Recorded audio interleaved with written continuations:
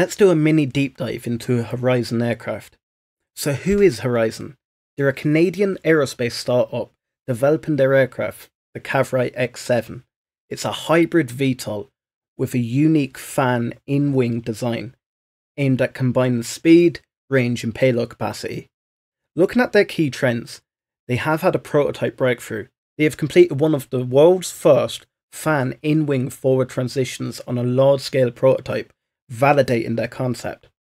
Looking at partnerships, they have secured a deal with MT Propeller to supply the components for its hybrid engine, marking progress towards production readiness.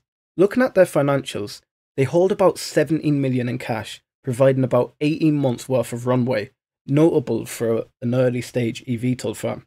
The market performance is good. Shares have rallied sharply in 2025, reflecting growth in investor interest despite early stage risks. The key takeaway with HOVR is it offers a differentiated hybrid design and has momentum in prototype testing. With a solid short-term funding, the focus now shifts to scaling and navigating certification pathways. Guys, if you like mini dives like this, make sure to bang the subscribe button and meet us here tomorrow.